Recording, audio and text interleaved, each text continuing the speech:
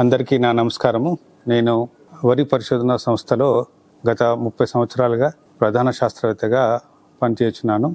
ఈ యొక్క industrial meet యొక్క ముఖ్య ఉద్దేశము ఏదైతే వరి వంగడాలను డెవలప్ చేశామో ఆ వరి వంగడాలు త్వరితగతిన హైబ్రిడ్స్ కానీ, లో ఫాస్ఫరస్ వెరైటీస్ కానీ, నైట్రోజన్ ఎఫిషియెంట్ వెరైటీస్ కానీ అతి తక్కువ కాలంలో రైతు సోదరులకు చేరాలనే మా అభిలాష.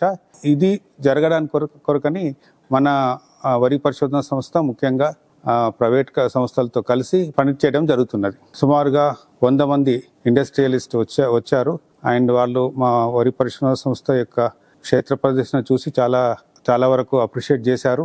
ఈ టెక్నాలజీస్ ముఖ్యంగా రైతు సోదరులకు వెళ్ళాలంటే పబ్లిక్ అండ్ ప్రైవేట్ సెక్టర్స్ కలిసి పనిచేయాలి. గత 2 సంవత్సరాల నుంచి భారతీయ వరి పరిశోధన సంస్థ ప్రైవేట్ సంస్థలతో కలిసి పనిచేస్తున్నది. ముఖ్యంగా DSR టెక్నాలజీ, తర్వాత IoT బేస్డ్ వాటర్ మేనేజ్మెంట్, అంతేకాకుండా జీనోమ్ ఎడిటింగ్ మీద చాలా పరిశోధనలు జరిగినాయి ఈ వరి పరిశోధన సంస్థలో. ఇవన్నీ మన ఇండస్ట్రియలిస్ట్ కూడా రైతులకు చేరేటట్టు సహకరిస్తారని ఆశిస్తున్నాను. ముఖ్యంగా క్షేత్ర పరిశ్రమలో ముఖ్యంగా ఆధునిక వరి వంగడాలే కాకుండా హైబ్రిడ్స్ కూడా చూపించడం జరిగింది. కొన్ని వంగడాలు దగ్గర 300 నుంచి 350 గింజలు ఒక పానికలకు వచ్చే వంగడాలను కూడా మన ఇండస్ట్రీ వాళ్ళు చూడడం జరిగింది.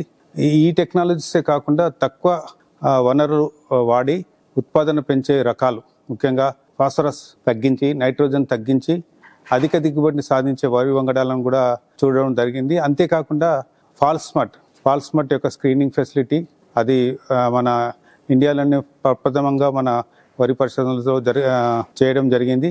దానికి తోడు IoT బేస్డ్ వాటర్ మేనేజ్మెంట్, మనము ఎవరు మాన్యువల్ ఇంటర్వెన్షన్ కాకుండా మనము వరిలో ఉన్న నీటి యొక్క పరిమాణాన్ని మనము గ్రహించగలము.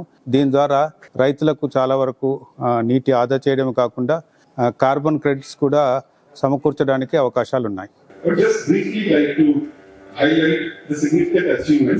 Which have been witnessed in the rice sector and also from our institute's standpoint as not only a lead institute but also as an institute coordinating All India coordinated research project, marketing personnel and also all representatives from private sector together with the support of the farmers. Last year we achieved almost an improbable level of almost 125 or 130 million tons of milled rice produced. And we have also exported significant quantity of rice, almost 22.35 million tons of rice has been exported, of which basmati is the principal one, and non-basmati also we exported almost 60 million tons.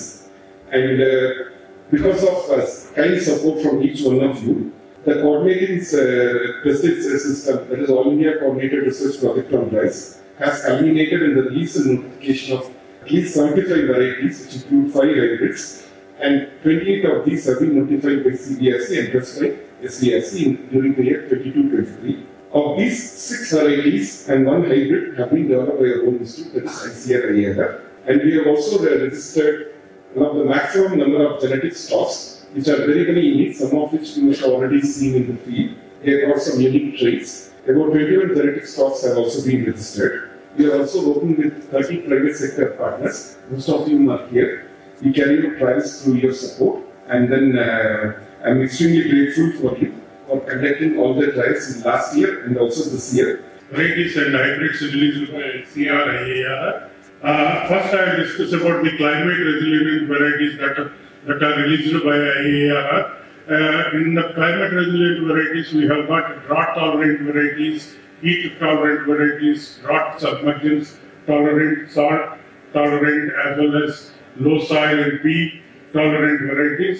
Under each category we have almost 2 to 3 number of varieties that are developed and released for cultivation. Several healthcare products are available in IIRR, and they are rice rich pain relieving gel. This product is a topical formulation and has been found to be effective for minor pains, muscles, back pain also, knee pain, joint pain also. Second one is rice-rich cream for cracked heel and dry skin. The product is a rice bran oil-based cream useful for therapeutic and cosmetic applications such as cracked heels, dry skin disorder. Third one is rice-rich moisturizing lotion. towards another advancement in soil testing in a collaborative manner with a startup called Krishi Tantra and High Media along with SCF Tech Samsung unit. We have jointly developed one Bhu Vision that is called actually is a previous avatar of Krishi Rasta. Rasta is rapid automated soil testing with agronomy advisory. This is an IoT and AI-enabled rapid automated machine. System seamlessly conducts 12 key soil parameters. Card is generated. Card is emoji-based, blended with colors. Right in your mobile, it will come along with all the agronomy advisory and nutrient recommendations. This year's program, I very much appreciate it. I think you also agree with me. This is very well organized. In the morning from 9:30 to 11:30, we were in the field. There is a saying that seeing is believing. You could see the things in the pot. Last time we saw the pots here. But seeing the things in the field is more appealing and also very appreciated. This year we had a lot of interesting things in the field. Public-private partnership is a key for success in any field. And we expect that similar kind of collaboration also comes in the field of agriculture. Major enemy of the rice crop in many parts of the country is the fast mud disease. It is very tricky fungus. I think people have been working for many years and it is still eluding the scientists in one way or other. I'm happy that the scientists in IIRR, for the first time, they have come out with a screening technique. Artificial screening not possible anywhere, but they have standardized a methodology to screen for this disease both in the field and also grassroots conditions. It's a breakthrough, I must say. Sir, I have been discussing in almost all the workshops, particularly for Dr. Yadav, that the prices what have been fixed for signing the MOU is exorbitantly high. Yesterday I was with the ma'am's office for sorghum. They have developed excellent forage hybrid and they charge 5 lakh rupees per hybrid and plus 3 rupees or 5 rupees per kg as a royalty to be paid to the institute. And they have also subsequently developed one more hybrid which is CSH 24 MF number is 43 and for that I am told they have fixed the price of 15 lakhs. So that's why perhaps the request for other hybrid you are charging 5 lakhs and 25 seed companies have become the member and they have taken the hybrid, they are commercializing, selling in thousands of tons. And I am also one of the customers, I am buying from another company.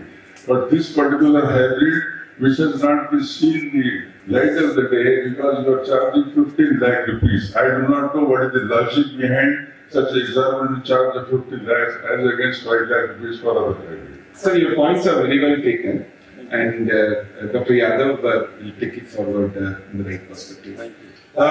Deployment result of this climate resilient variety that during the last 2 seasons you might have seen in case of wheat during the month of March or even in February also 2021 as well as 21-22. Every year the very high temperature was there at the time of maturity and then last year rains were also there. But our total food grain production that increased during 2021 by 1.6% and during last year also by production of almost 329.69 million tons of total food grains. So when we compare with 1950, so it is almost 6.5 times higher production. So there is the efforts of all of us who are sitting here in terms of the genetic enhancement in the various crops as well as the various government policy and the hard work of our farmers which have led to this situation and now from a importer in many of the commodities, now we are the net exporters except in case of oilseed and we are self-sufficient. So that is I think only the result of the various technology which we have introduced through the private sector, through the public sector and with the new policy on seed development 1988. The liberalization that was given and the private seed companies came in a big way. I think they also have the equal contribution in the total production of the food grains and other commodities in the country. So we have now almost 200 varieties, some 35-40 varieties in case of vegetables and rest in case of the field crop. So they are being licensed in case of major field crops as well as vegetables. And we have more than 1,800 licenses in the last 5 years with the various private sector. And I hope that in the time to come, we will be having very closer interaction, closer working for the development of the various varieties, need-based varieties, biofortified varieties, for the, I think, food security, food and nutrition security of the nation. With these words, I am very highly thankful to all of you, and I am very highly thankful to Dr. Sundara and his whole team for organizing this program. And I hope you have enjoyed the good work which they are doing, and I wish them all the success in future. Thank you very much. Thank you so much, sir, at the outset for your insights on the PPP models, which was extempore and breathless.